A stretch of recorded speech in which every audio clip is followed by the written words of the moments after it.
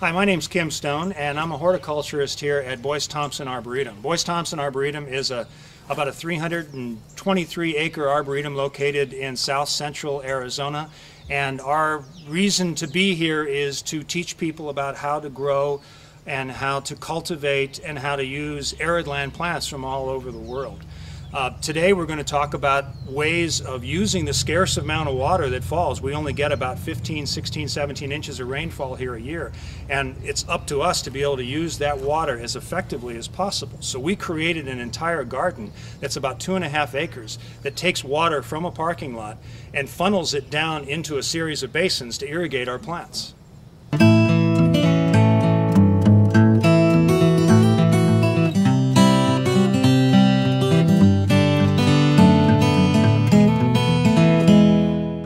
What we're going to look at today is a demonstration garden, and the garden was originally created to show methods of harvesting water. And you'll notice here's the parking lot, which we're going to look at pretty soon, is right up here, and this is where the water falls. It's then funneled down into these series of basins throughout the demonstration garden, flooding all the plants. When everything fills up, it exits right down here into the natural drainage.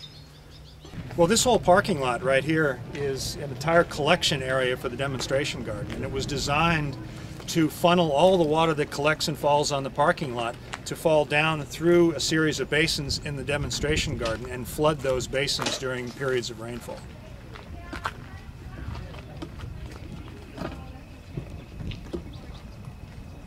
Now, the bridge that I'm standing on is where that water from the parking lot goes, and it follows right down this little rock line channel right underneath the bridge that I'm standing on and fills each successive basin throughout the demonstration garden, and I'll show you where those basins are.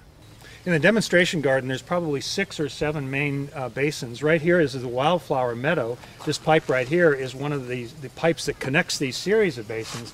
And you'll notice here too that when it's not raining, sometimes we still have to irrigate our plants artificially.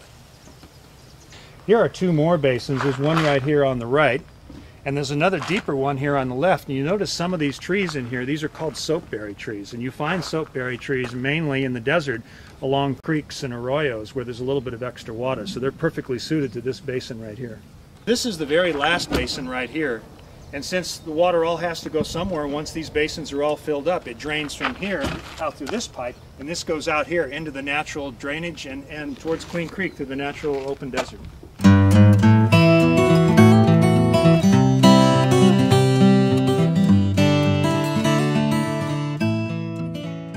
Now, even though this whole demonstration garden is built on a relatively large scale, what we did right down here to my left is to build what we call a runoff garden. And what that does is it's a low area that collects and is blocked and dammed up at the end, and it collects the water in just this relatively small area and funnels it all into these individual plants right here. This is something that can be done on a very small scale.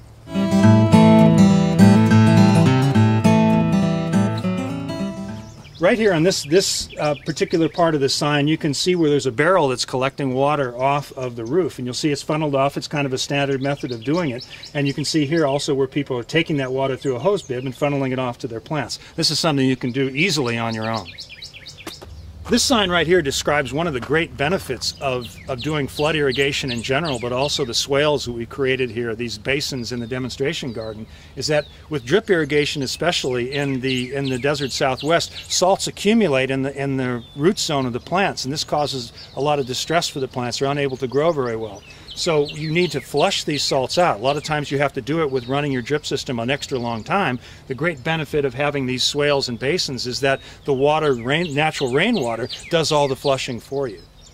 There's these 3 watering cans right here show the equivalent amounts of salt. This is one that comes from stream or CAP water. They call it the Central Arizona Project water, which has quite a bit of salt in it. Our groundwater that we pump from the ground, which is also salty, but look at rainwater. Hardly anything. Rainwater is essentially distilled water.